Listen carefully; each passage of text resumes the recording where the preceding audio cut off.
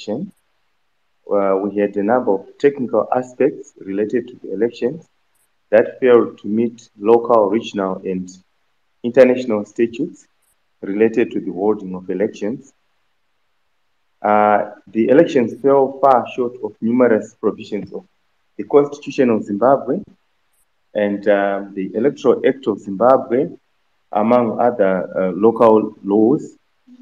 The election also fell short of the SADC principles and guidelines governing democratic elections, and also the African Charter on Democracy, Elections and Governance.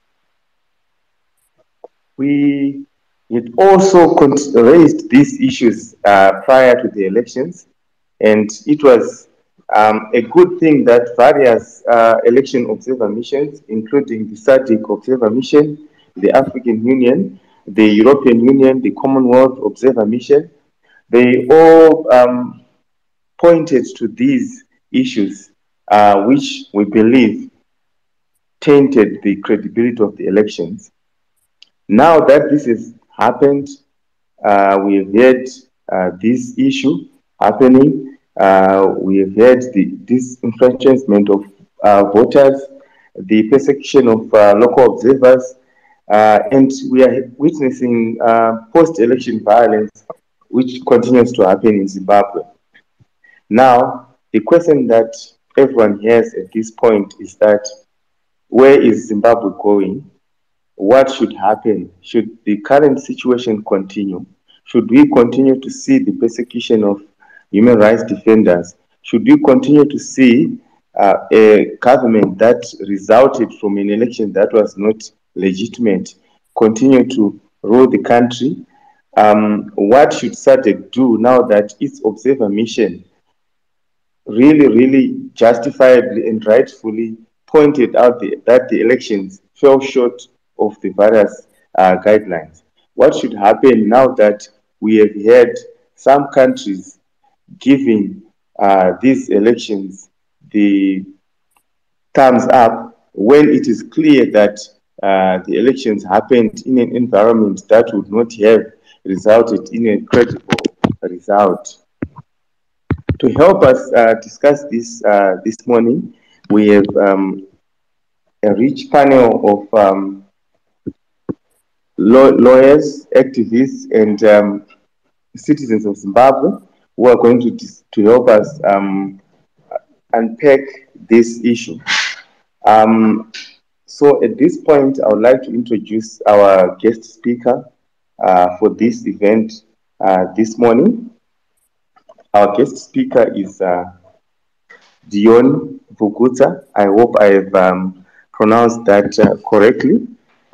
She's an advocate of the High Court of Kenya, and she's committed to the promotion of gender equality and women's empowerment.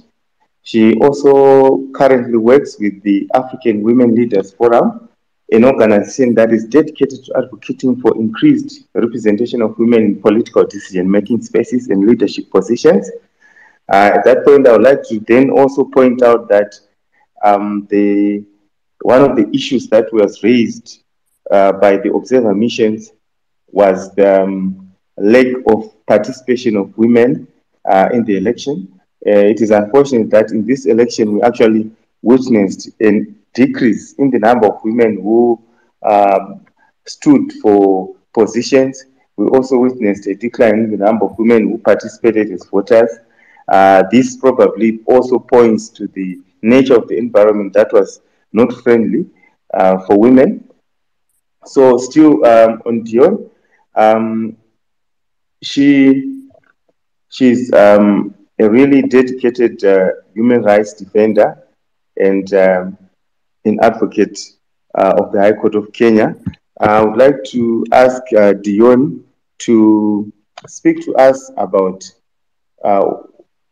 the role of the region, the SADC region, the role of African Union, and probably the role of the international community in resolving the issue in Zimbabwe.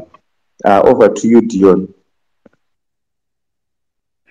Thank you very much for inviting me for this to this very important conversation. It's truly an honor. Dion Vukuts has introduced, speaking from Nairobi, Kenya, and this topic is very concerning, and it's at the heart of democracy. And the collective efforts to uphold democratic principles. And I'm going to focus mostly on the role of regional cooperation in safeguarding democratic principles. And just to note that I've tried to follow the Zimbabwean elections, and I watched with very keen interest as the African Union, the Commonwealth, the European Union, SADC shared preliminary statements regarding the electoral processes. And these statements, even though the tone could be different, but they all converged to one central message, and this was how these elections were conducted. And one statement that really stood out for me was the SADC criticism. The government probably expected this criticism to arise from other organizations like the European Union or the Commonwealth, but it did not expect this criticism from SADC because the government probably deems SADC as being friendly in quotes. And this selective approach to external criticism really is significant because it underlines the importance of international election observation. And just to also talk about the role of international election observers. There have been accusations about specific organizations or journalists trying to distort the picture of the role of election observers. And these challenges are not even very specific to Zimbabwe, but to Africa at large. And even as it's very inspiring to see that SADC and the AU as being supporters of countries sharing African liberation challenges. And also, I'd just like to note that it's a chance that even as we look at these statements, we should not ignore certain things. For example, the delays in opening polling stations, primarily which was in opposition-leaning centers, and also discrepancies raised about transparency and accountability. So maybe as we go on with this conversation, it's important for us to really talk about the role of international observer organizations and how they respond to such obstacles. For example, issuing periodic assessments during pre-election periods, which is a very effective means of encouraging positive shifts in policy and practice. So maybe I can hand over back to the host as we continue with the conversation. Okay, thank you so much, Dion. That was a very comprehensive assessment. I think it is very critical that you pointed out that this issue is not specific to Zimbabwe.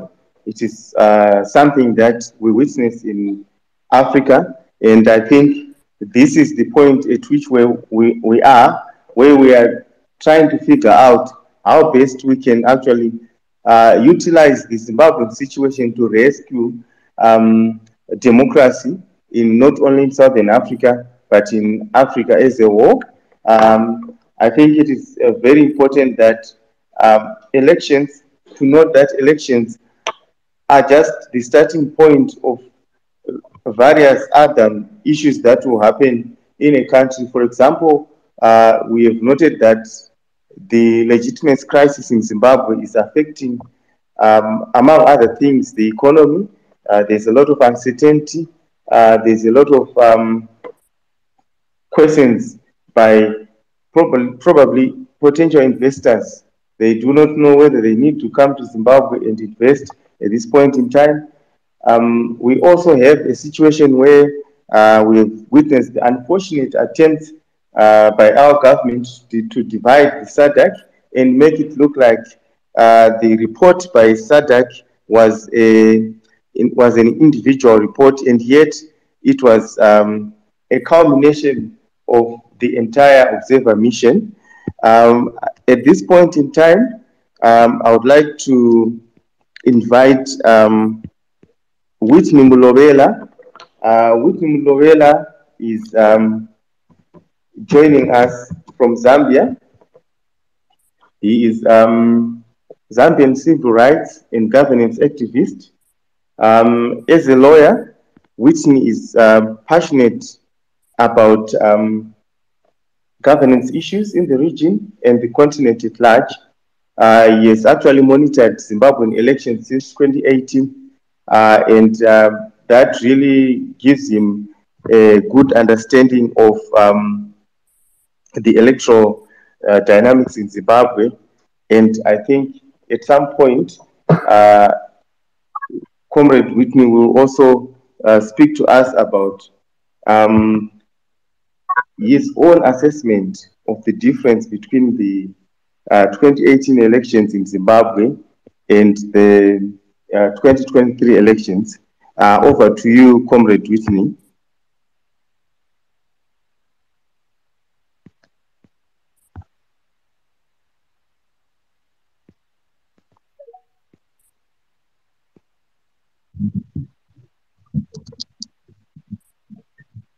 Thank you. Thank you very much, comrade. Are you able to get me?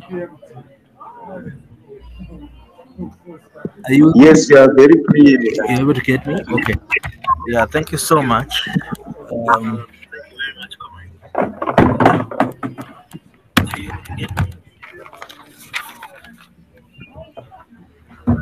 Yes, you are very clear.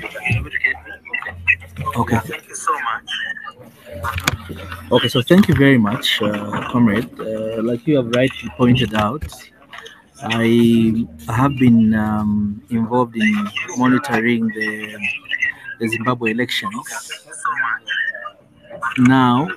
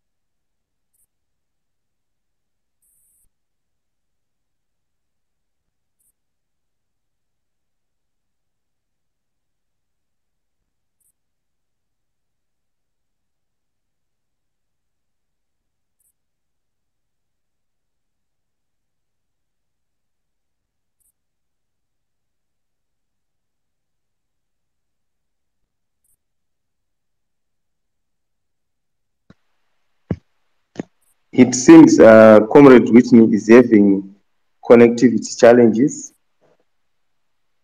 Comrade Whitney.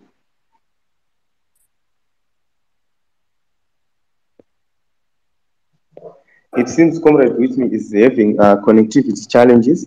So whilst we get to him and get him to make his contribution, we would like to just ask Comrade Tendai Ruben Bofana to come in. Ruben Bofana is a social justice activist. He's written a lot about Zimbabwe's political, social, and economic issues.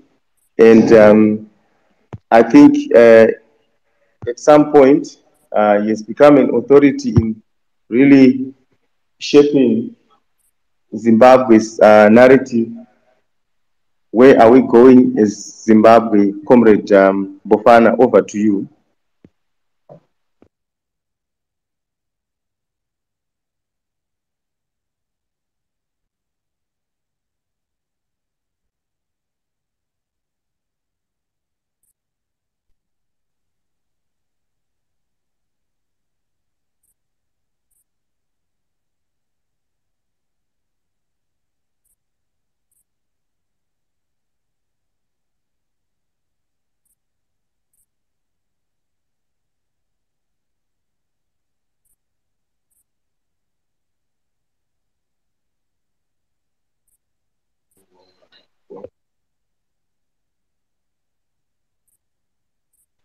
It seems.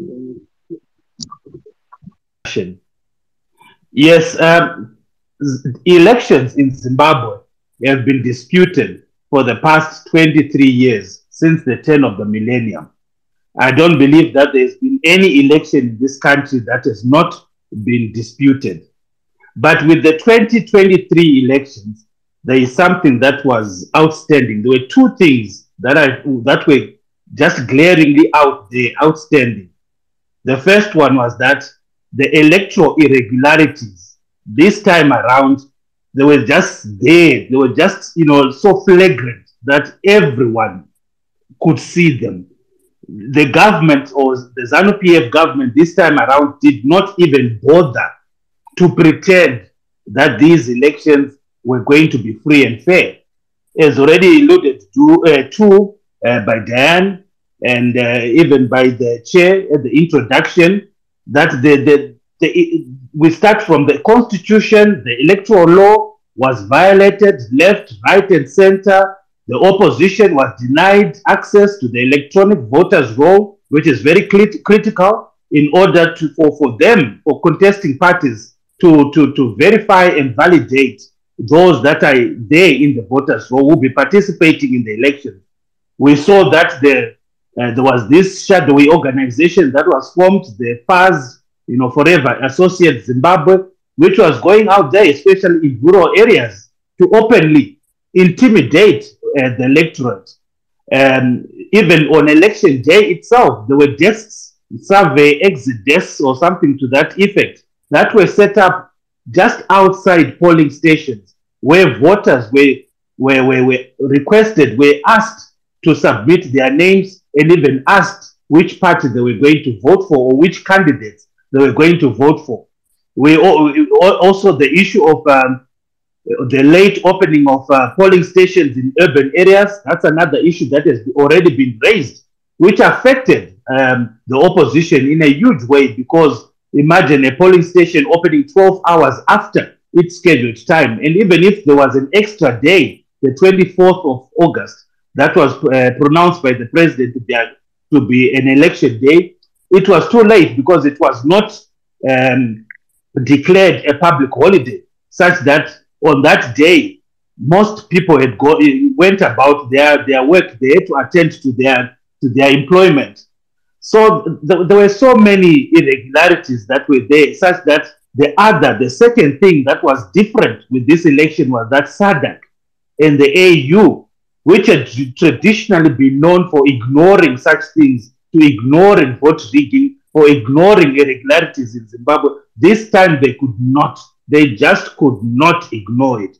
So that's why it was so shocking for the government of Zimbabwe to discover that in its preliminary reports, SADC was very outspoken in its condemnation of the elections. So the question will be, what next? This report has to be dealt with by SADC itself, with the heads of state. It should not be a preliminary report or even with the final report. It should not be a report that will just be taken, put on the desk there, and ignored. And that is something that we fear, especially as Zimbabweans, as social justice activists, and so forth. And that if SADC is not going to take this report seriously, it's setting a very bad precedent for the rest of the region. Why I say so is that by undermining its own organs, its own its own arms, because we know that the SADC election observer mission was sent by the organ or the troika on politics, security, and defense. So if you are going to ignore that and undermine another organ of SADC, what precedents are we setting for the region? The next country, now, every other country in the region will know that they can easily violate their own constitutions, their own electoral laws. They can violate the principles and guidelines governing democratic elections that they signed up for in SADC, knowing that there will not be any consequences. If any other SADC election observer mission in the future is to write an adverse report pertaining to that country's elections, they can simply come up and say, hey, you didn't do anything for it in regard to Zimbabwe. Why should we be taken? Why should action be taken against us? So that will lead to a very bad precedent. And we urge the Southern African Development Community that this report that was produced regarding Zimbabwe's election should not by any way, in any means, be ignored. It has to be taken seriously. SADC has to be seen for the first time that it has teeth. It can act. It's not just a talk show or a club for leaders where they just sit around, come up with these fanciful ideas on democracy, on elections, which they are not able to follow through. So my point of view is that I urge SADC to take this report very seriously, to be seen to have teeth, to ensure that they hold the government of Zimbabwe and all its organs, like the Zimbabwe Electoral Commission, to account. That's why we have seen just a few days ago, the European Union withdrew $5 million US dollars in funding out of outrage because of the ways ZEC and the Zimbabwe government as a whole conducted these elections.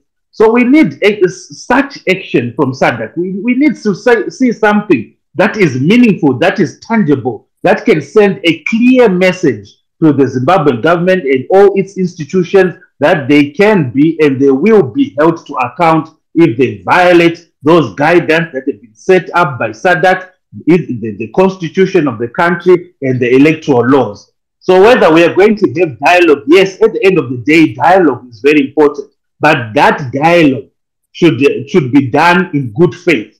It should not be a dialogue which is just a facade for protecting a particular entity, in this regard, the government of Zimbabwe. Because we have seen where instances in other countries where we say we are having dialogue, but that dialogue is just a charade. It's intended to placate or to calm the aggrieved party, so that you don't take this issue further or to its logical conclusion and say, no, they are talking, they are sitting down, they are talking. We need the dialogue, if there's going to be any dialogue, to be done in good faith, where SADC stands its ground and say, no, the erring party here is the Zimbabwe government and the Zimbabwe Electoral Commission. They are at fault. They have to be held responsible and to account. And any dialogue that comes out of it has to bring with it something that is agreeable to even the aggrieved parties, the people of Zimbabwe, whether it's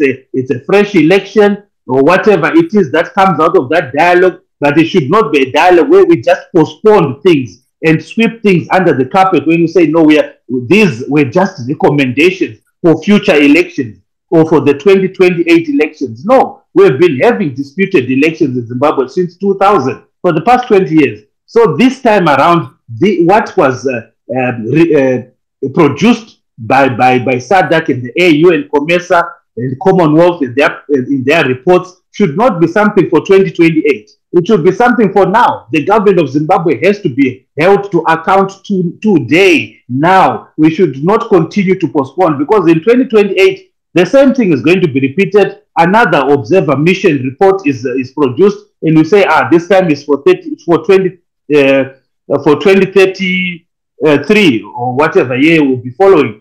And we continue in this cycle, and Zimbabwe will always be a country known for disputed elections. We cannot have that. That will just lead to the continued suffering of the people of the country, because there is no way our economy is going to stand on its feet when every time we have a disputed election, we have an illegitimate government in power that has no support of its own people? They cannot succeed. The only way a government can succeed in running a country and uplifting the economy is when they have the support the support and the backing of the people themselves. But if the people feel that this government is not legitimate and this government forced itself upon the people, there is no way that government is going to succeed. So if the region is serious in having a successful Zimbabwe, which will result in a successful South Africa, in a successful Namibia, in a successful Zambia, a successful Botswana, they now have to come in and stand firm and holding the Zimbabwe government to account. They cannot be left off the hook this time around. Thank you so much. Thank you so much, Mr. Mbufana. That was quite comprehensive. Zimbabwe needs a cure. We cannot continue having cycles of disputed elections. And like you rightly pointed out, that SADC probably for the first time clearly called this election for what it was, a sham. And that SADC should actually act. It cannot just write a report, shelve it, and let it gather dust, because there will be that will be a very bad precedent. We are having elections in Eswatini this year. We are having elections in South Africa next year. What precedence does this set? I just want to engage you there, Mr. Mbofana. You spoke so much about how SADC should act, and probably we actually have at some point a precedence of Zimbabwe's bullying of regional and international bodies to which it would have signed up to. We actually have a precedence where Zimbabwe previously advocated for and successfully led to the disbanding of the SADC tribunal after its decision on the land question in Zimbabwe. Are we not going for the same route where probably SADC might be bullied into just submitting, and probably the Zimbabwean government finding its way? Over to you, Mr. Mbofana.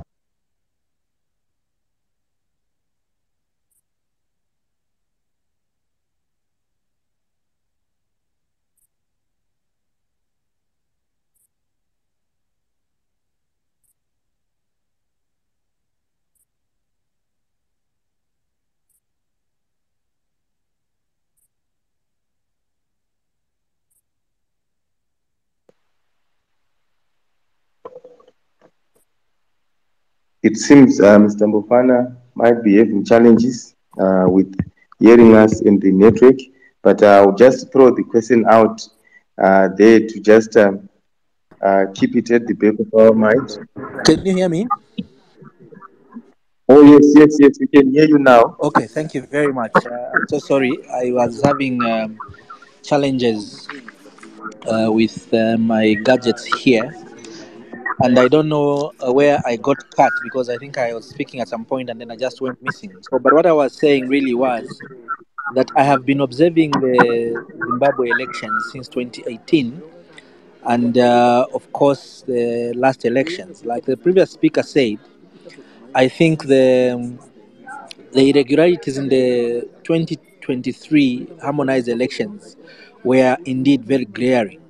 I will not go over to speak about the issues that were observed, of course, that were glaring, that were, of course, in breach of the African Union guidance on elections, or indeed the SADC guidelines and principles around democratic elections. But I think what is important here is that, like the moderator was about to say, or is asking in the question, is there an effort to try and discredit the electoral observer mission, especially the SADC observer mission? And I think we are seeing some heightened desperation, I think, by Harare. I think we must be saying these things as they are, to try and discredit the SADC Observer Mission. Some of you who have been following keenly on the Zimbabwe Broadcasting Corporation, I think there was a documentary that was broadcast by that television station to try and discredit the Observer report and reduce it to an Observer report of Dr. Mumba and the President of the Republic of Zambia, which I think is really very unfortunate. Because I think, truth be told, if you have followed the reports that were issued by the EU, by COMESA, by other regional observatory groups that observe the elections, I think most of the issues there is some consensus, and therefore it is not surprising, however, to see that there is an attempt to try and discredit the SADC observer mission and reduce it to an observer mission of one person, or it's basically an observer mission of President Hichilema or an observer mission of Dr. Mumba. I think the way these observer missions are crafted is clear that these are not in any way a one-man show. President Hichilema is only president, or is only chair of the organ on politics, and obviously has no influence. When you look at the mission that was deployed in Zimbabwe, Dr. Mumba was only but one of the leads, but it comprised of 68 other observers or of participants who were coming drawn from other SADC countries.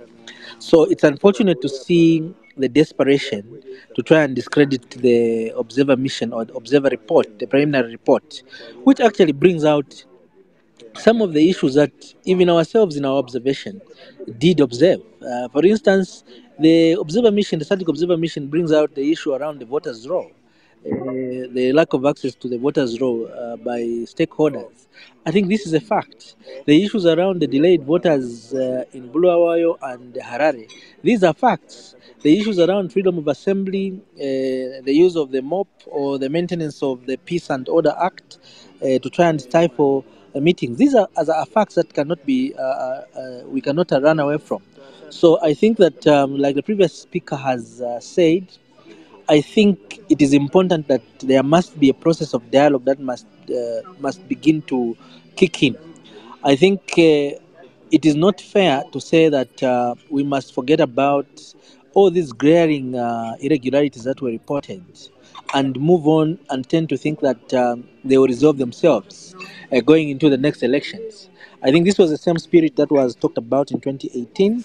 There were parameters that were drawn to guide the 2023 elections, but those again became a challenge. So there is need for dialogue to address these critical issues that have been raised in the electoral management system as pertains to the Zimbabwe question.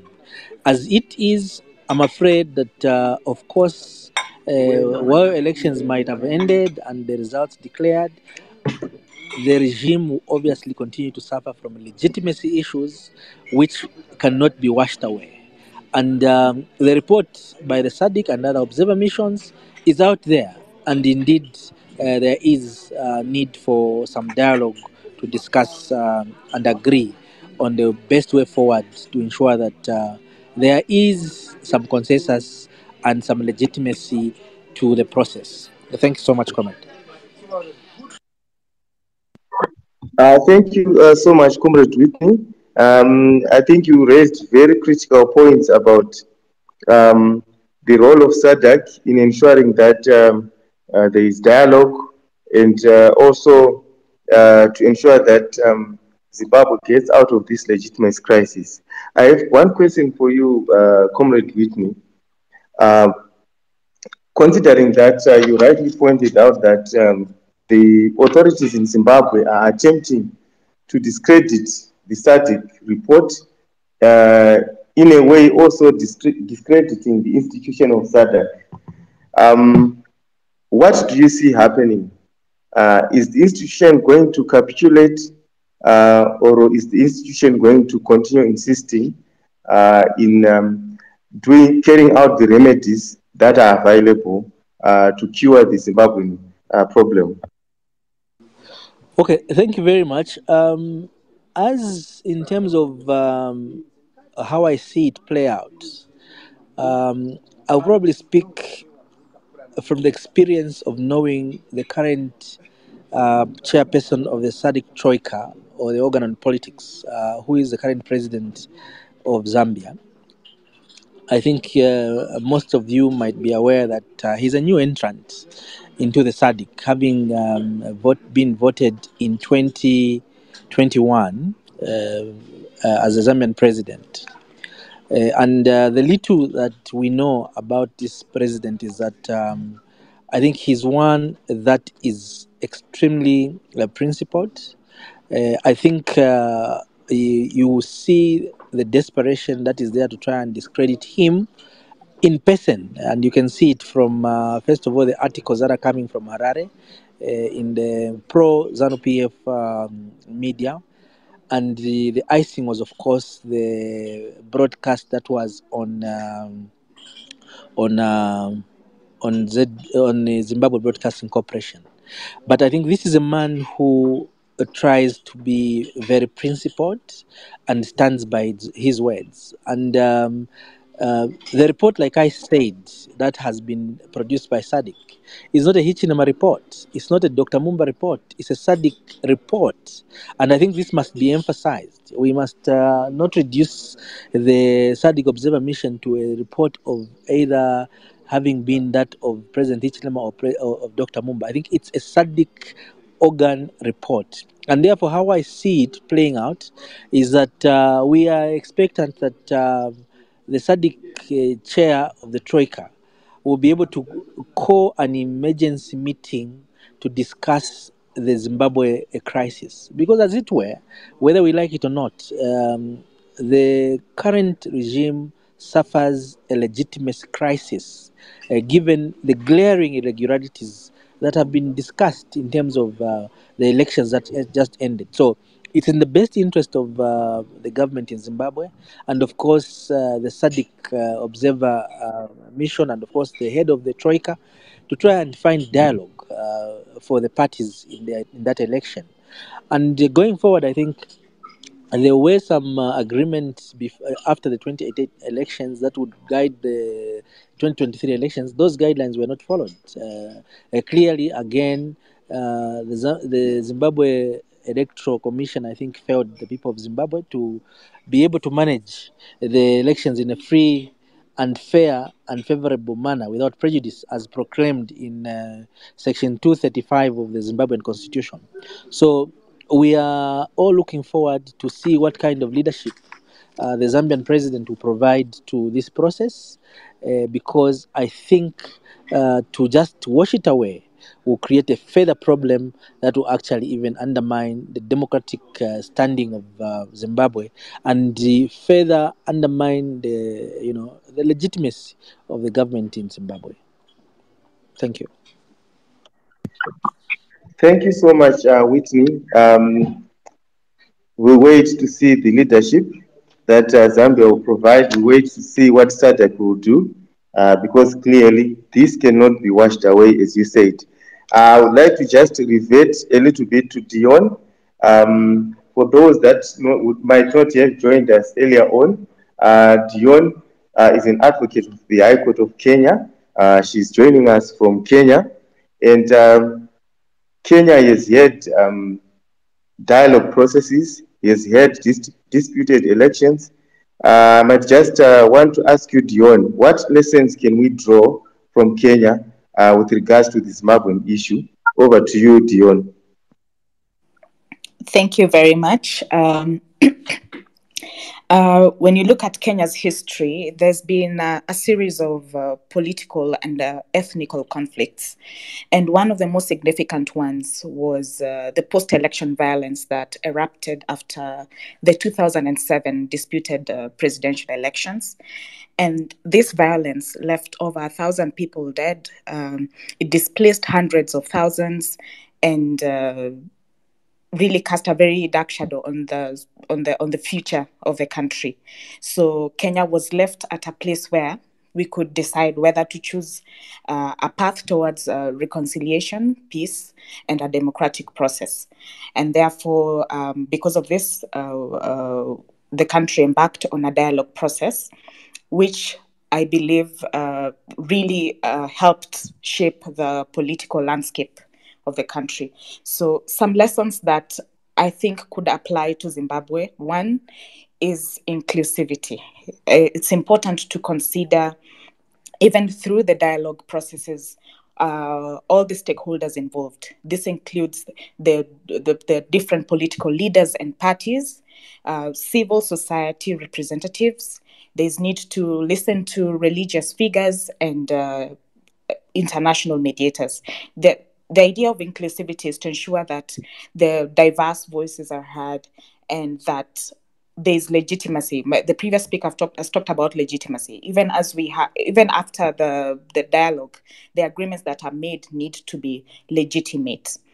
Another thing that I think really counted for Kenya was the role of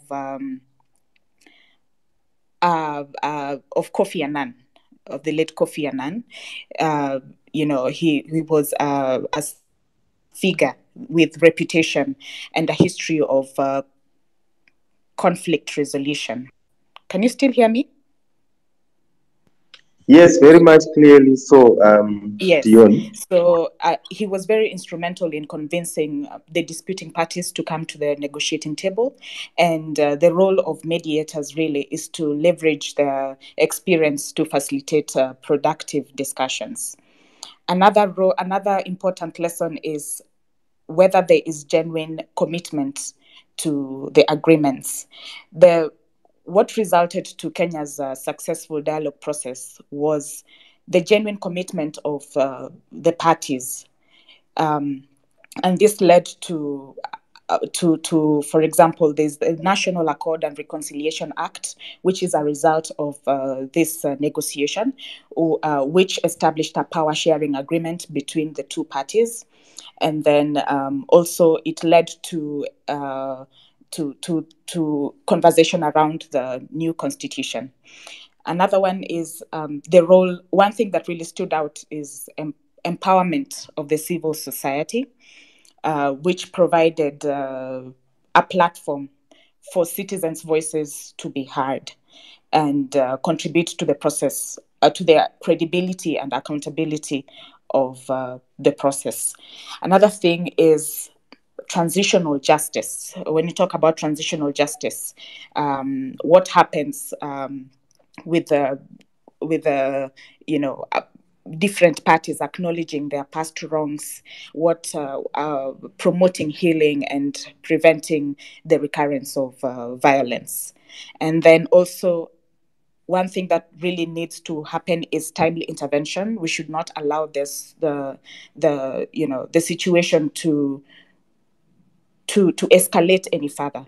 The earliest engagement can, help save the democratic institutions. And also, once the agreements have been done and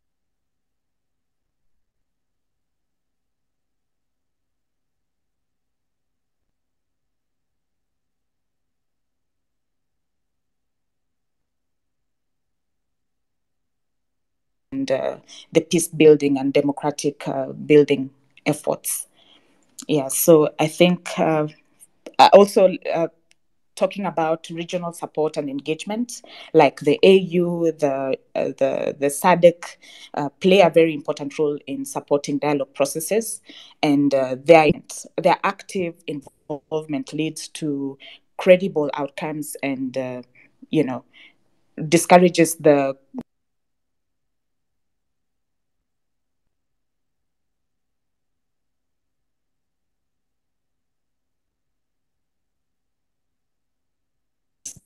dialogue process from before. Thank you.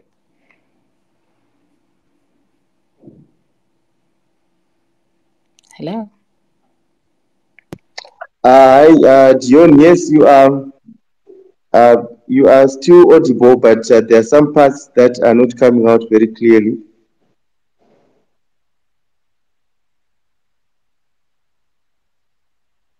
Dion, can you hear me?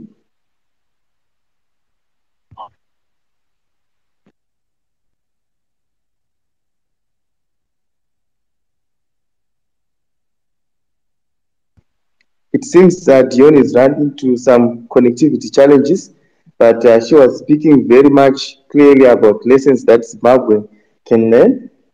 I think this will not be the first time, considering that when Kenya had their elections in 2007 and they ended up in a dispute, Zimbabwe went on to hold their elections in 2008, and pretty much the same template was used back then for our government of national unity after we had disputed elections in 2008. And I think we still continue to need to learn from them, because even when they had their next elections, they had disputes, but they were resolved.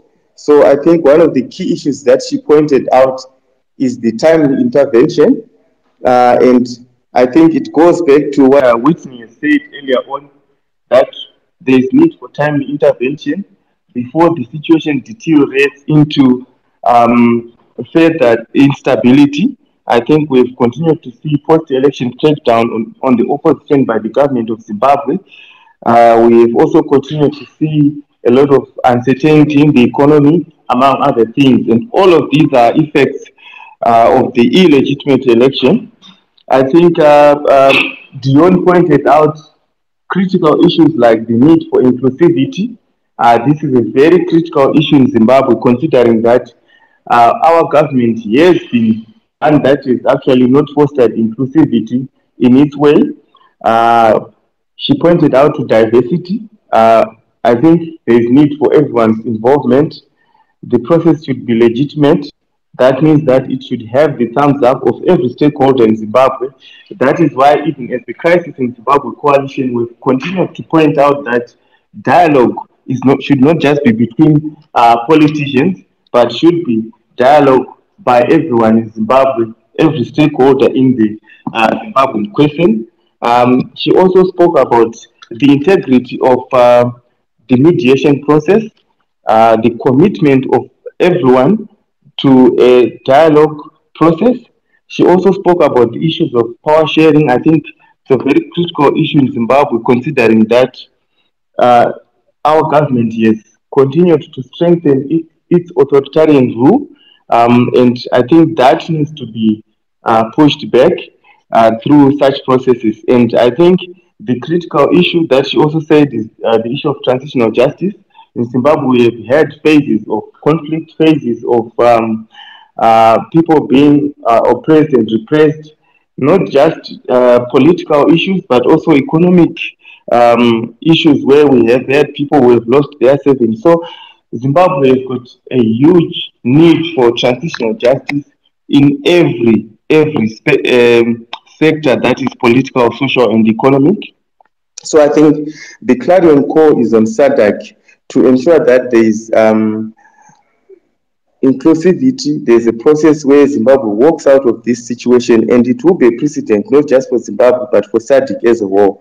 I would like to revert to Comrade Whitney Mulorela to just give us a bit of some remarks before we go to Comrade Chengetai. Thank you, comrade. And because I'm running away, just to say thank you so much for the opportunity to have had a chance to speak to the Zimbabwe question. But in my concluding remarks, I really want to emphasize the point that I think it's in the interest of SADC to find a lasting solution to the Zimbabwe question, because clearly I think the crisis in Zimbabwe is having a critical toll on the region itself, both economically, socially, and now we are seeing even diplomatically. Because obviously now, if you are a follower of politics, I think there is obviously a brewing diplomatic row between Zambia and Zimbabwe, arising from the documentary that was aired on the Zimbabwe Broadcasting Corporation. So I think before the situation completely degenerates, I think it is in the interest of SADC and the African Union to address this problem and once and for all. And I think the issue around dialogue is critical, because I think there are fundamental issues that need to be addressed if Zimbabwe is to have a free and fair election. And like all the observer missions talked, I think there are issues around the constitution that need to be addressed. And of course, the question around the independence of the Zimbabwe Electoral Commission to manage an election in a free and fair manner. So I think these are issues, and we are hopeful that SADC can quickly move and address these issues as soon as possible. So thank you so much.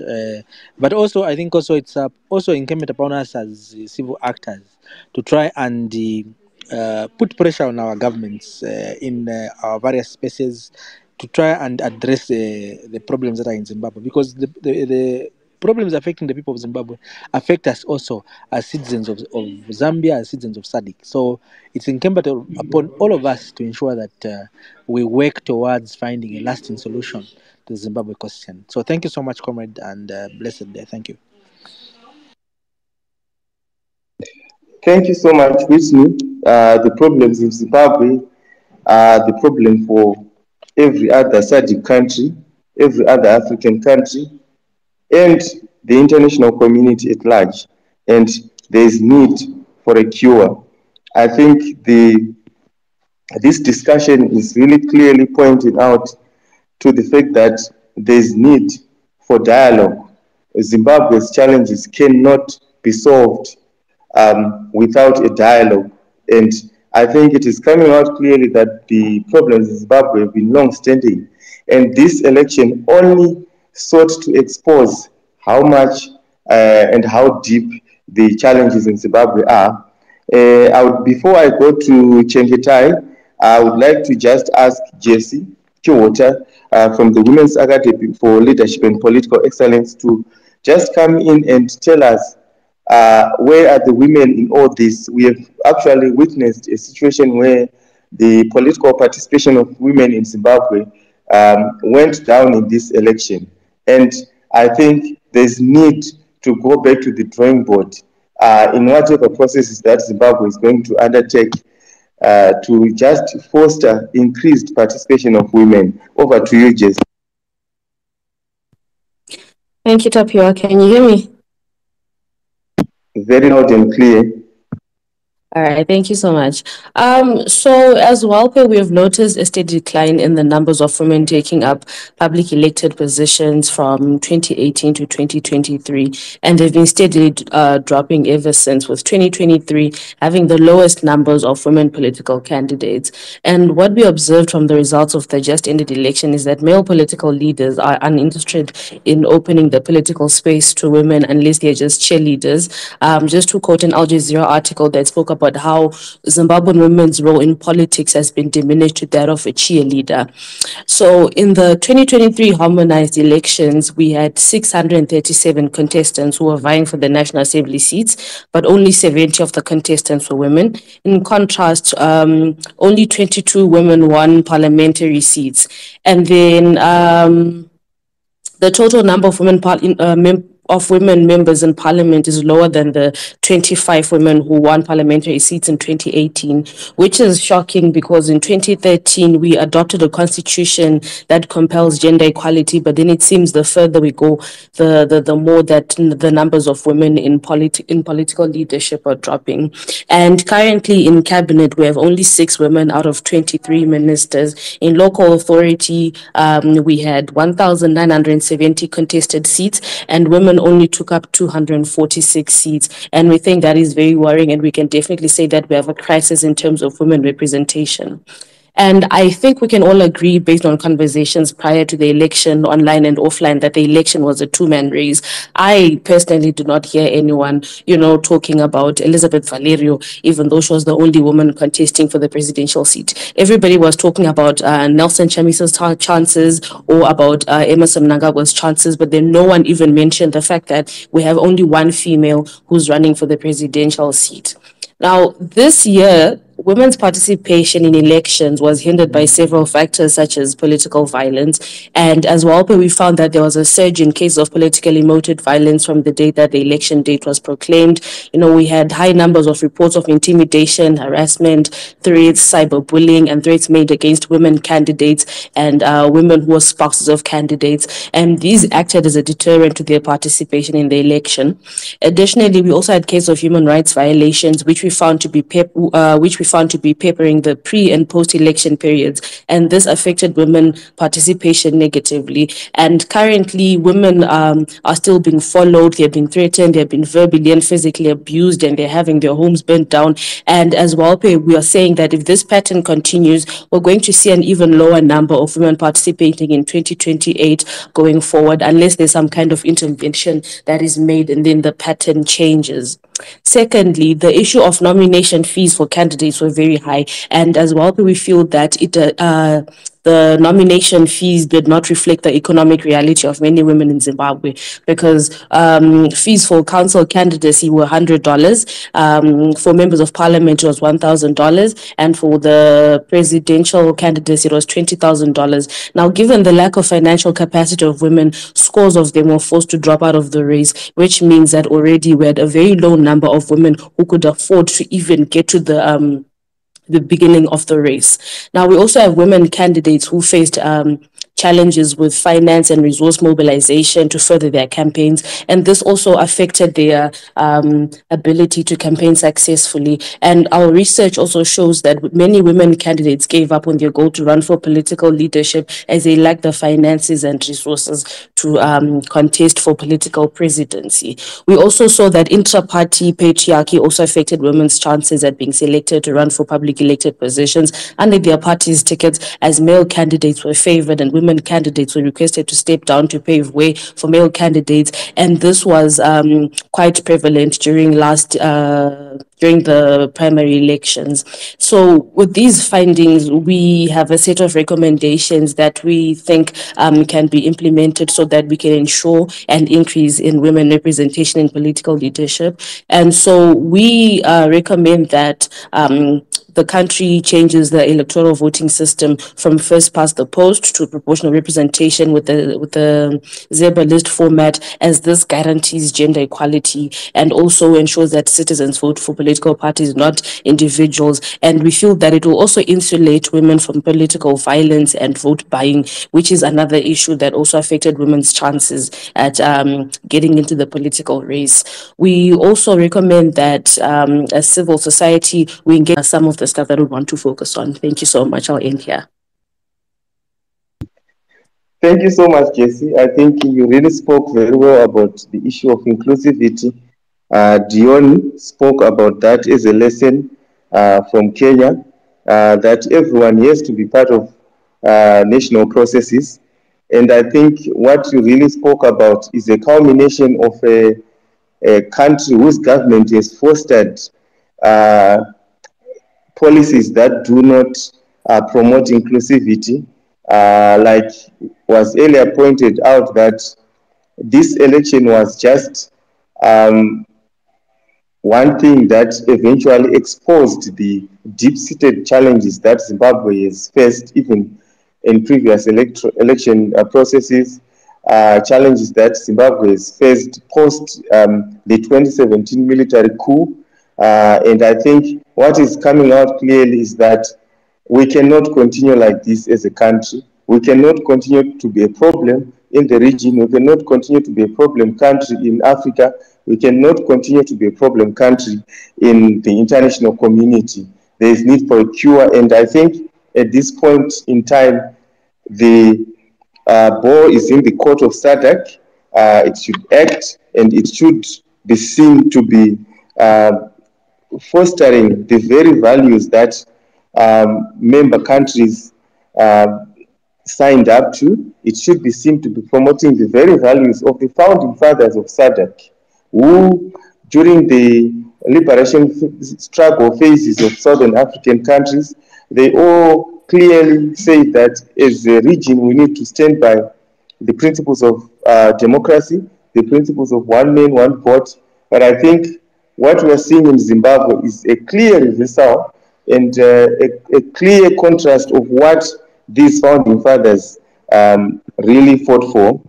At this point in time, I would like to open the floor to if anyone who might want to make contributions. I think at some point with Chengitai waiting to be a speaker, but I don't seem to see him um, in the spaces. But I've also seen that Fortune Kudze from the NGO, from the National Transitional Justice Working Group, he has joined us. So I would like to just give it to him to speak to us about the importance of national transitional justice process. I think it having been pointed out that Zimbabwe needs dialogue. I think uh, Zimbabwe also needs a dialogue that involves a transitional justice process, because we have so many of our citizens who have experienced political violence, we have experienced tribal and ethnic violence, and these have not been resolved. Perpetrators have continued to walk scot-free and enjoy doing these things with the impunity that they get from the government. And we, in this just ended election, we've actually seen abductions happening. So what is coming out is that we're seeing a continuation of what Zimbabwe has been. And it seems as if without the intervention of regional bodies like SADC, and rather the timely intervention, the situation can only continue to be worse. Fortune, over to you.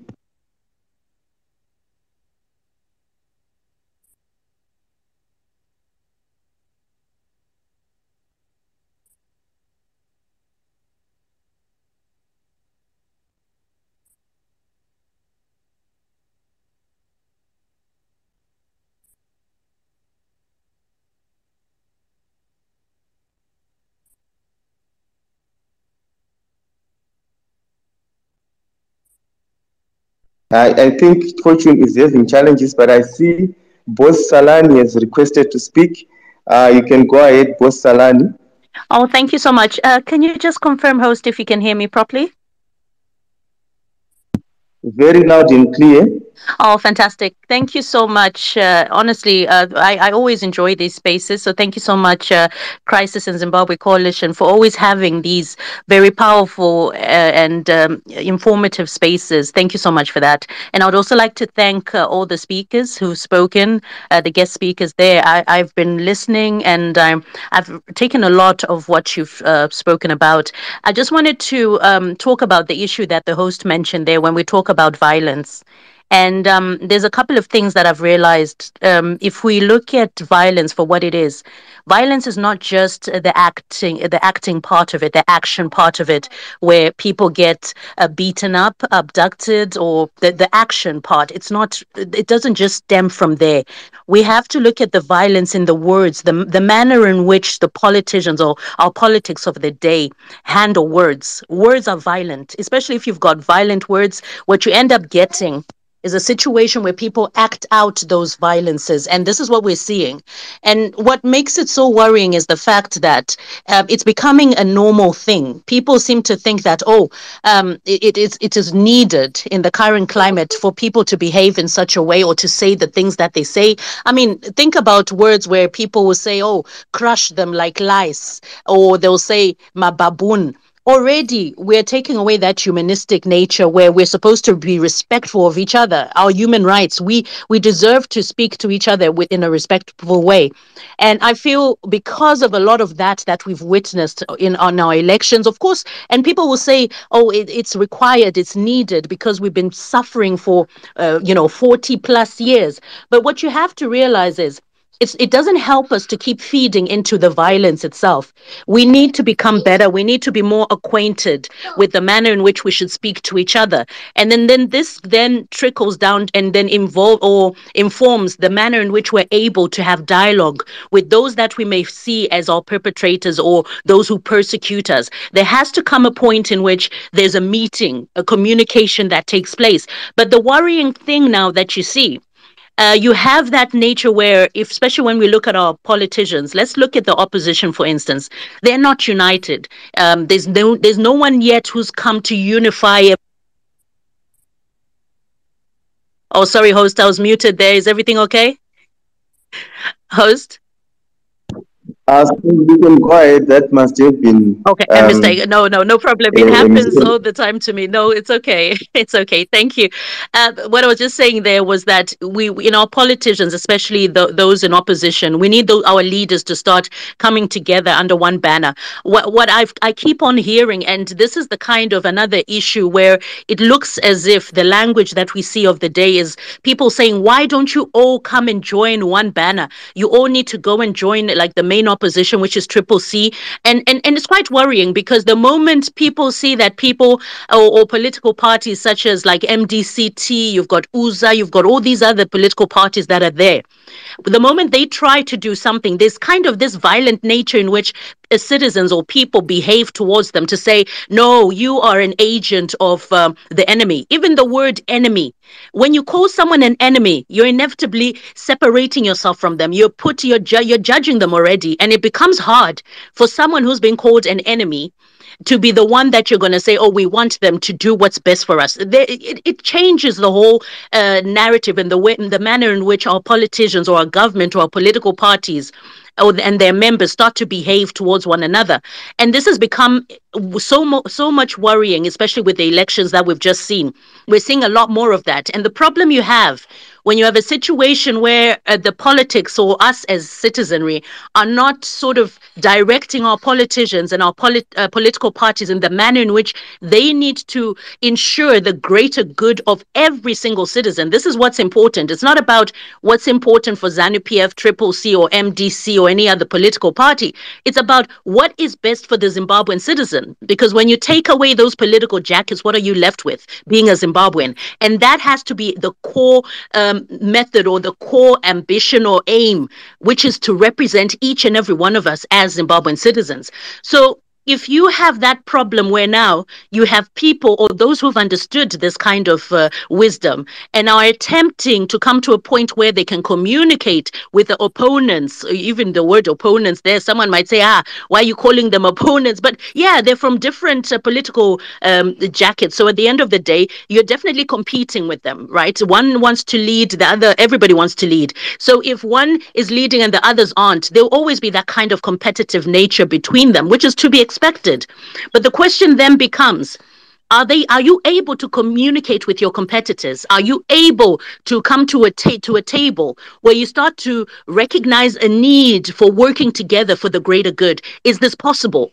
Or do people just see it as they have to be completely removed? We have to be in control. That is all that we want. We don't want any middle ground. And this becomes a problem because the people who continue to suffer, it's us, the citizenry, based on the fact that we have people or leaders that are incapable of sitting at the table and putting their grievances or their personal issues aside and working for us. So this always ends up trickling down to the motivations of these political parties. One motive will be, as long as we get into power, that's what we're interested in. Once we're in power, everything will work. And they'll tell you all manner of lovely stuff that you'd love to hear. But if you look at the reality of that, is it possible to be achieved just like that? I mean, there are others who say, once we're in power, the economy will become great, the sanctions will go. Is it truly what happens? Because we know that there are red tapes and there are processes before you get to that stage.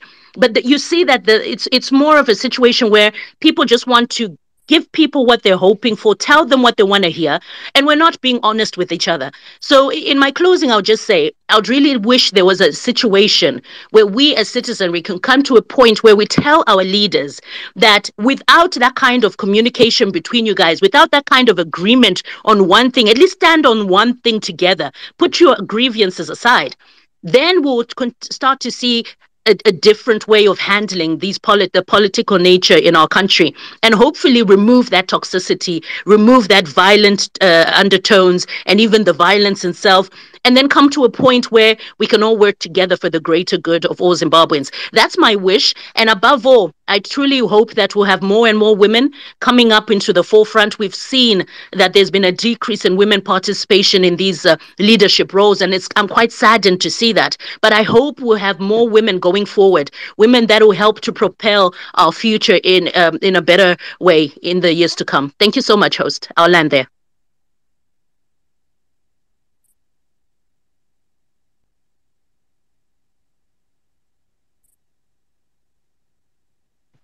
Thank you so much. That was quite powerful. We're talking about eight language, a very, very big challenge in Zimbabwe. I'm sure if you go to the comments on our Twitter right now of the people who are responding to these Twitter spaces and the contributions, you can see a lot of hate speech there. And so before I ask Danny to come in, I just want to go back to Dion a little bit to just briefly tell us, how did Kenya deal with the issue of hate language? Because we all know that in countries like Rwanda, which have also done very good and effective transitional justice processes, hate language was one key issue that was pointed out, and it is one of the reasons why the conflict in Rwanda escalated in 1994. Over to you, Dion, before I come to Denny. And before you come in, Dion, those that would like to speak, just send requests so that we can approve you and you're able to speak in time.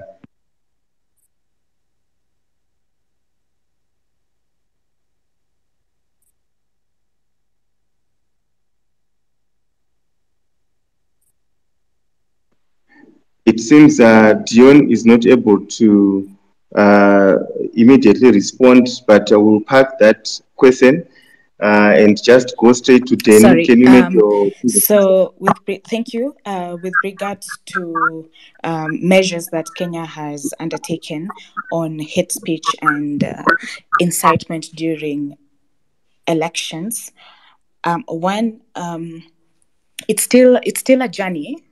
Because there's still hate speech during elections, especially targeted to women. But one of the steps that Kenya has taken is one through enacting and enforcing laws that are supposed to curb hate speech. One is we have a National Cohesion and Integration Act, which criminalizes hate speech, ethnic contempt, and any kind of incitement or discrimination. So perpetrators can face fines and imprisonment if they are found guilty. And then under that, there's also a National Cohesion and Integration Commission, which is an agency that promotes and facilitates equality of opportunity, good relations, harmony, and peaceful coexistence among diverse ethnic groups in Kenya. It monitors hate speech, it investigates complaints and takes action against individuals or groups that are found to engage in hate speech. And then also the government works with media houses to ensure that they adhere to... sorry, can you hear me? Can you hear me? Yes, Dion, very loud. Yes, we can hear you. Hello? Yes, Dion, we can hear you. We can continue. Sorry, Dion. Yes, the host is saying that he can hear you. We can hear you. Okay. Okay, sorry about that. And I was talking about media regulation, where the government needs to work with media houses. Of course, media houses need to be independent, but the government needs to ensure that they adhere to ethical standards during elections. So media houses that are found to promote hate speech or incitement should face sanctions or legal action. We also have, under the Election Act, we have an election offense regulations where the law specifically addresses election-related offenses, including hate speech during campaigns and during elections. It outlines the penalties of offenses related to incitement and hate speech during electoral processes. Then there's also streamlining of campaigns, which is the educational campaigns. So Kenyan authorities working together with civil society organizations and other international partners conduct public awareness campaigns to educate citizens about the dangers of hate speech and the importance of encouraging peaceful coexistence. And these campaigns help to, discourage the use of divisive languages. And then there's also the importance of community dialogue.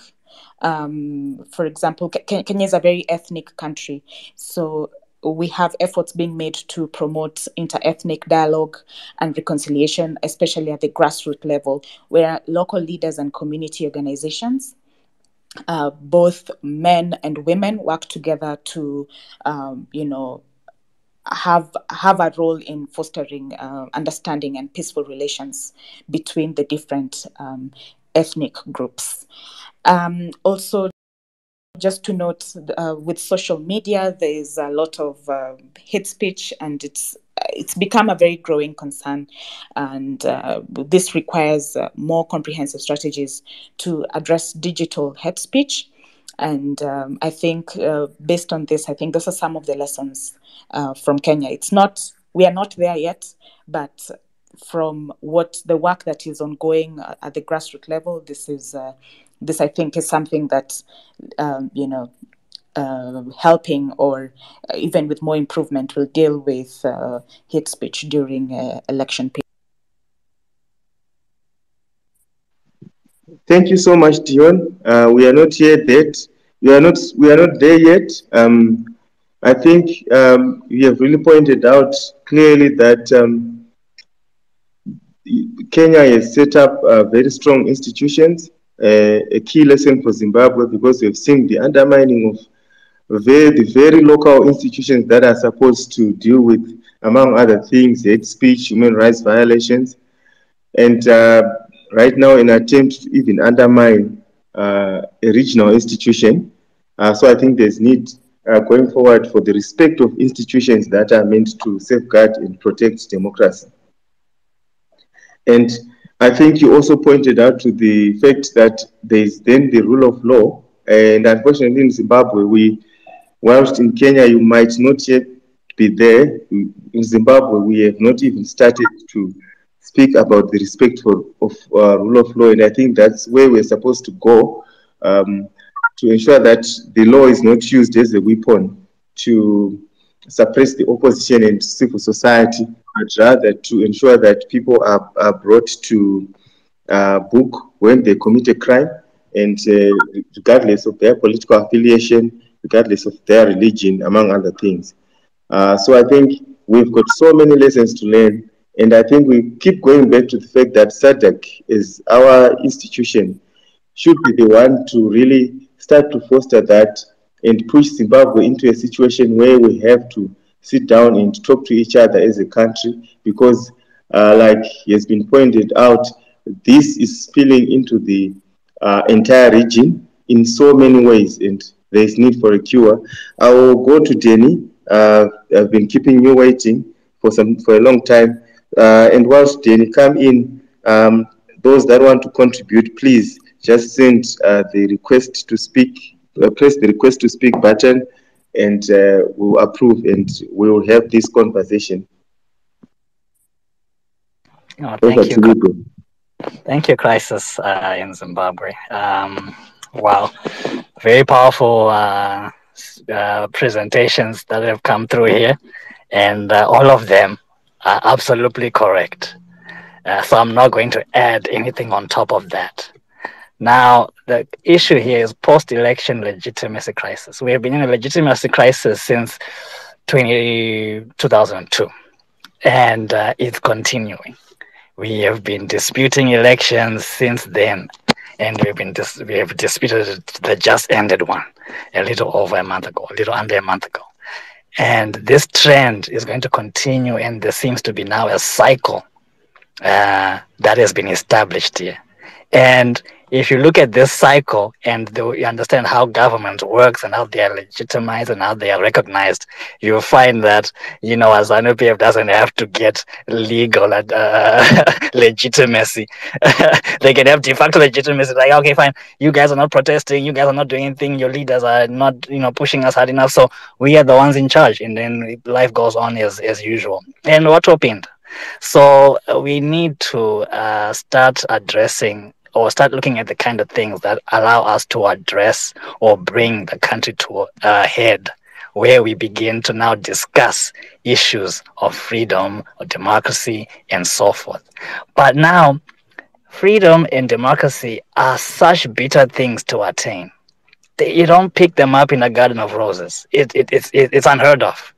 Wherever you have heard freedom being established, be it is in the United States of America, in the United Kingdom, in China, there was always a struggle that brought whoever was oppressing the people to the table or got them kicked out. Now, without some kind of leverage to then say, this is what we want. There's been a lot of talk of a transitional authority.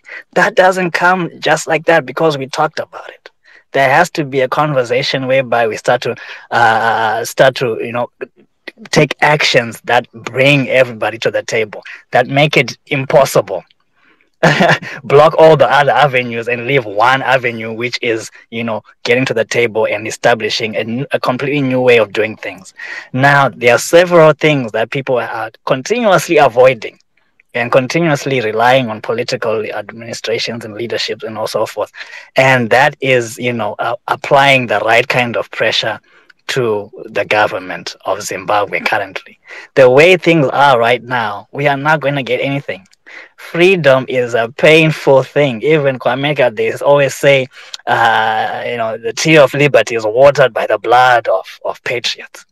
Now, I'm not talking about civil war here or chaos or anything like that, but I'm talking about, real brave, real difficult decisions which need to be made. Now, first of all, to get to this point, citizens need to get away from this partisan approach that we have taken in Zimbabwe. I'm DUZ, I'm UZA, I am MDCT, I'm ZANU-PF. We need to stop that. Zimbabwe is much bigger than these organizations who, all of them, if you look at what political parties are designed for, are just searching for power. That's why many people around the Zimbabwean political discourse came to a conclusion that the GNU was a political agreement between, the parties that were involved there, and it had nothing to do with the people. And that's because us, the people, are not engaged enough, are not setting down the ground for proper engagement, for proper, pressure that allows these politicians to start to, move towards creating a country where everybody can partake and participate. As long as we are all blocked out and limited to Twitter spaces and little gatherings and, Crisis for Zimbabwe is there doing its thing and whatever. As long as we don't have that and we don't have a round table where we come and, apply real pressure, whether it is civil disobedience, whether it is, national consensus where every citizen begins to say, okay, no, we are not participating in your election until we have these things in place. Until we get reach that level of political maturity, we are always going to be in trouble. And the legitimacy crisis is going to be so normalized until, this becomes the norm and trend. And it already has become a norm and a trend. So I think it's about time we dropped our political jackets. It's about time we started thinking of Zimbabwe as something much bigger than what it is. It's about time when we host these spaces, when we meet in our different organizations and so forth, we start to discuss things which enlighten people. Our beloved constitution is probably one of the world's most well-written constitutions out in this continent, or perhaps even in the world. It's such a beautiful document. I think we need to enlighten people what it means to have this Bill of Rights, what it means to have the three organs of state and separation of powers, or what it means to have a proper democracy, what it means to have an individual being respected. Right? Because those things, once we understand those things, we will realize that we have an urgent matter to address as a country. We can't wait for miracles we have to step in and do something. We have to sacrifice. We have to make hard decisions. Now, this is a dictatorship we are dealing with. That it's a dictatorship. No questions about it. If people come and give it different names, it's a dictatorship, and dictatorships don't want to lose power. And the things we are discussing now, hate speech, let's stop that, democracy, proper elections, are the kind of things that will get that dictatorship kicked out of power. And they'll never allow it unless real pressure is applied, real, genuine pressure. Now, I am for citizens coming down, dropping their political jackets, and then coming to put pressure, civil disobedience. I'm talking peaceful mass protests. I'm talking about civil engagement, which which is action based, which brings these politicians to a head, where we say, okay, where the politician has to sit down and say, okay, if we still want to exist, whether it's Triple C, whether it's DZ, whether it's ZANU-PF, if we still want to exist, these people are not going to support us if we continue like this. They want A, B, C, D, and we have to deliver this. Otherwise, we are out. And then there's and people feel in this vacuum of power, which with leaders that are concerned with the bigger picture, which is Zimbabwe. So until our discourse changes, until our narrative changes, until our actions change, until we drop the political jackets, we are stuck here. And ZANU-PF right now, legitimate or not, they are our de facto government. And that's all they want. That's all they need. It's a dictatorship. They don't want you to like them. They don't need you to like them. They just want power. They want to be corrupt. They want to loot. They want to take away your civil liberties, because your liberty is their ticket out of power. And they can't allow that. They can't allow that. And whether we put in legislation that says no hate speech, and we have very beautifully crafted laws in Zimbabwe, to be honest, which address many of the things that we discussed here.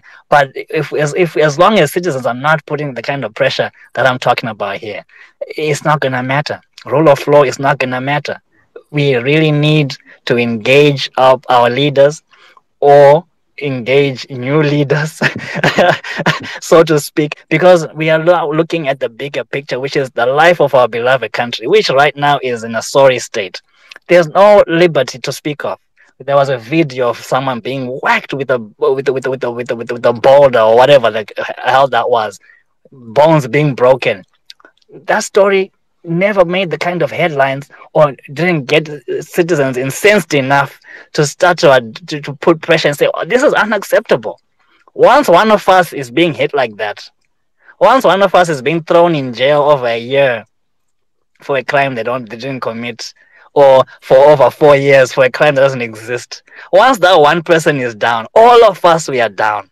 And if we do not register our discontent and our anger in that regard, the ZANU-PF will continue to push the envelope. And the thing of you've seen about ZANU-PF, they can push envelopes. When you think things are bad, no. They make it worse. It gets worse and worse and worse, because it is their agenda to make it such that they cripple citizens' ability to speak, citizens' ability to act, and citizens' ability to come together. So it's about time civil society, crisis in Zimbabwe, you guys are quite big, political parties, churches, and especially citizens come together and really come to a consensus that, look, this is a dictatorship. Elections alone are not going to save us. We need to put the kind of pressure that creates a proper election.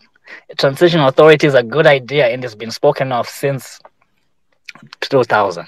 I think it's been the issue since Zimbabwe was born. Actually, that's how you got the Unity Accord. That's how you got the GNU. It's been spoken of enough times, but at the behest of politicians and their quest for power and their quest for gaining access to our beloved state so they can do their shenanigans. That has to stop. It can only stop if we start to engage, act, and completely refuse things which are completely absurd. Why is someone in jail for over a year without being given bail? Yet bail is a constitutional right. That's unacceptable. But we sit here, go about our life teaching guava town. That's ridiculous. That's not gonna give us freedom. It's a painful process, and we must embrace this pain if we want to eat the fruits of freedom. I'll end there. Many thanks. Thank you so much, Jenny. Very powerful. We need to act. We need to put the politicians in the corner, and we need to stand up as Zimbabweans regardless of our political affiliation. That is very profound because we have not really had that sense of nationhood, and that's simply because our political leaders have divided us, they have continued to divide us, they have continued to use suppression as a form of dividing us. And I think you spoke very strongly about the need for action uh, beyond the words to push and force the government to relent. I think as we go towards wrapping up this very beautiful discussion, I will ask Chengetai to just come in and make his contribution, and then we can wrap up this discussion. Thank you, moderator, and greetings to everyone. Yes, my contribution would start with a call for us to completely understand our problem, or rather our national problem, a Zimbabwean problem, which in my view requires a Zimbabwean solution as much as we also would appreciate intervention from elsewhere. I think for the benefit of those who obviously disagree with the opposition, I'll use that as an umbrella or bracket word, because it is the opposition which is not happy about the outcome of an election. It is important that we define what we are saying when we are talking about a legitimacy crisis. By definition, we are saying it arises from a disputed electoral process. And when we have a significant number of people who are doubting the election's integrity, that would be, in our view, a legitimacy crisis, even though I know that those who are in power right now would disagree to say we don't have a legitimacy crisis. That's why I tried to make an effort to define what we are saying as a legitimacy crisis. So now, on the back of that definition which I've just submitted, the question then becomes, do we have a legitimacy crisis? Yes, we do. Where does it emanate from? Number one, the military coup, which brought about a complex dimension to our politics in November of 2017. The fact that Emmerson Mnangagwa came into power through a military coup, through the subversion of our constitution, it comes as no surprise why today we more than 150 violations to our constitution and the Electoral Act in this plebiscite, which has become disputed according to the definition that I've submitted, and of course how we are all seeing it. Secondly, we would be pointing at a faulty and unlawful delimitation report, which is going, sadly, it's going to last us 2 electoral cycles, which means the 2023 disputed election, which we have just come out from, and the next election, which is going to be in 2028. That would be number 2. Of course, there are a lot of other things that happened during this process, which some have refused to call an election. As a matter of fact, our position as the MDC was that we did not want to participate in this election. We were, however, forced indirectly by ZEC because they refused to withdraw the candidature of our presidential candidate. But we also had glaring anomalies and violations, a record 87 candidates rejected by both the courts and also the Zimbabwe Electoral Commission. There was selective application of the law. Another thing is that ZANU-PF seems to have improved their fight to cling on to power by force or by hook and crook, by whatever means. this time around, it has been more of lawfare than anything else. This election was relatively peaceful because we didn't get much of what we used to get previously from other elections, where we had lots of people dying. You remember in the runoff with more than 300 people who got killed. But this time around, they decided to take it the other route, which was lawfare. You realize that we had the judiciary at the center of determining how this electoral process was going to be run. And that is against public policy. That is against the very ethos of our liberation struggle, which sought to bring about the one man, one vote franchise. And that was taken away from us when we had the 87 candidates. This is obviously on the part of the MDC. 87 candidates struck off an election. That's more than half of all the candidates across the country. But of course, we cannot rule out the harvest of fear, where you then saw your fires coming in, intimidating people, lots of glaring anomalies. I could go on and on. Some of the speakers have already spoken to those things. But now, the more important question is, what then do we do?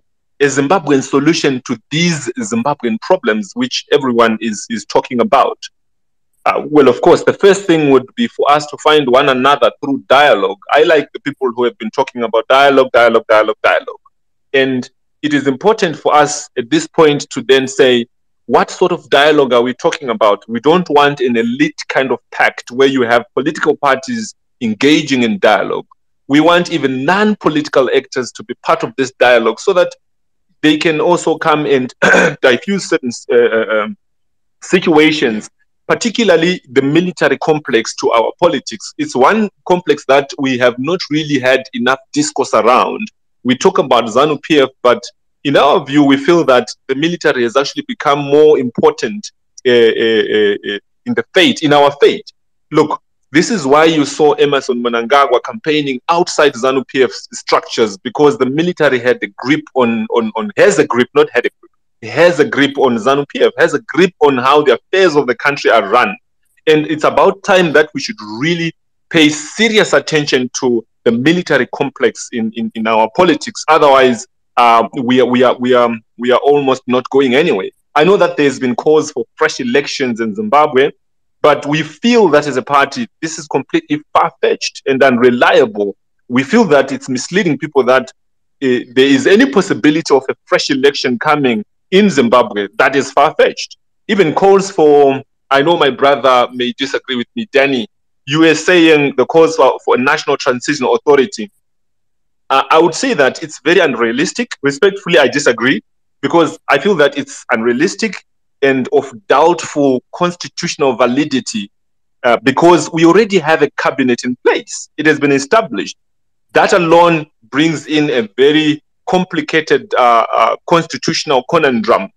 But the more important thing is, as I've said, this does not mean that I'm throwing away,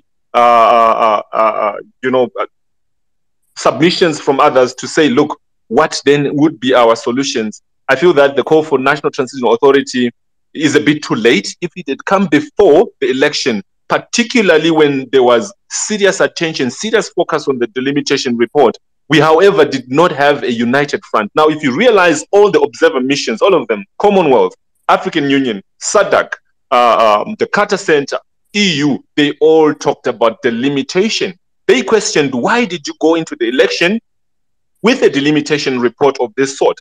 And it would be not, savvy for us to then turn around and say, oh no, the election got cheated around the limitation report, when we had a chance to make as much noise as possible for us not to participate in a sham of a process, which we are then calling a sham of a process after having sanitized it through our participation as political parties.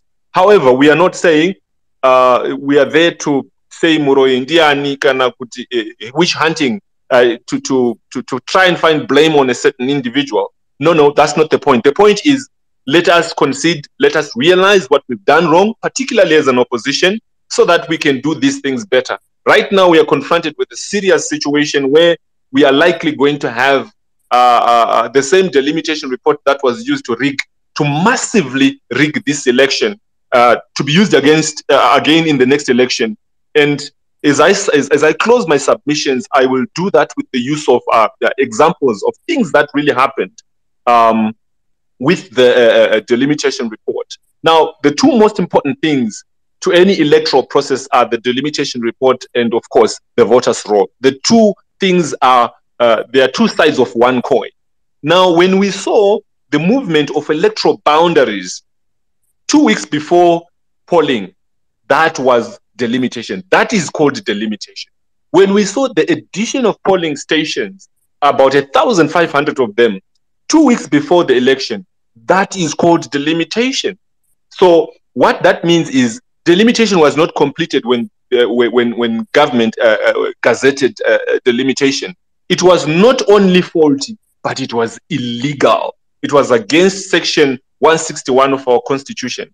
And the reason why we see these things, our estimation is that the military, after having committed the most grave of all offenses, which is to subvert the will of the people, subvert the people's constitution in 2017, they have obviously clung on to power. They didn't do that to just go back to the barracks and relax there.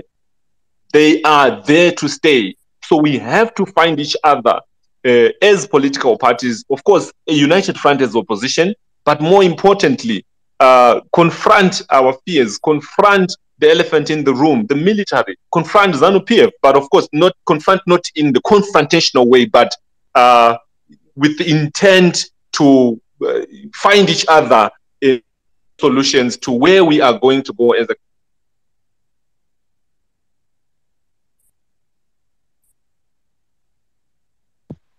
Thank you so much, Chingitai, for that articulation of your position as the MDC and probably what you believe are the solutions to Zimbabwe's crisis. And I see there are no more requests to speak. If there are any, please kindly send them through right now. But in the meantime, I think we'll just have to wrap up. This has been a very interesting discussion, and I think it will inform the authorities, it will inform the SADC itself on the need for an urgent resolution of Zimbabwe's challenges. I think what really came out very clear was that Zimbabwe needs dialogue. Whatever happens, there is need for inclusive dialogue, dialogue that involves everyone, dialogue that gets everyone to commit to taking Zimbabwe out of this challenge that it is in. There was just a clear articulation that the situation that we are in as a country, if it remains like that, it can only lead to further isolation. It can only lead to Zimbabwe's political and economic situation going worse. And I think there was a clear indication that we need transitional justice as a country. And I think that really stood out. So I think that has been a very interesting discussion. We meet again on Tuesday. We'll have another Twitter Spaces discussion. This is part of the process to try to get every Zimbabwean speaking about the situation, to try and track and find out where are we as a country, what do we need to do going forward, what can we expect from SADC, what can we expect from the AU, what can we expect from the international community, because clearly the situation that we are in is not a normal situation. It is a situation that needs all of us as Zimbabweans. It is a situation that needs the region, that needs SADC, that needs countries in SADC, that needs even citizens of SADC to support Zimbabwe to move out of this situation. So I will thank you once again for being part of this conversation. And like I said earlier on, let's meet on Tuesday for another discussion as we try to map out what we need as a country, where we need to go as a country, because clearly we need to move out of this. Thank you once again. Yeah, if you missed me, the question. Okay, if that is okay. Okay, you can go ahead, please. Thank you. It is a question really to the topic. When I read the topic, I might have missed a few things. What crisis is in Zimbabwe? I don't know. I might have missed it. What is the crisis? Is it in your head or my head? What crisis? Sorry, I seek to understand. So I think, Host, may I respond to the gentleman? okay, please, you can go ahead. Thank you so much. Thank you. Taxi driver, with all due respect, if you're going to come on a platform like this where people are discussing crisis, surely, unless if you showed up at the late stage when we heard 2 minutes of this wonderful space, then I would revert you back to listen to the recording, because everything that you're asking there has been spoken about in this recording. So it's now up to you not to take us back, but to literally go back when the space ends and listen to the crisis, the issues that have been raised by very important, learned people on this space. That's my response to you, taxi driver. So And if we could do that, because the host has already said that this spaces will be running every single Tuesday, which is fantastic. But for you just to come onto the space at this current point in time, which is what you do from time to time, is divert us from what is going on. My advice would be, for now, let us allow the space to close. You can listen to the recording, and then you understand the crisis that people have been mentioning. We don't need to repeat ourselves. Thank you. Thank you so much, Boss Salan, for that very, very comprehensive and very key response. I think it is clear that in Zimbabwe we are having a crisis. So goodbye, everyone. Thank you.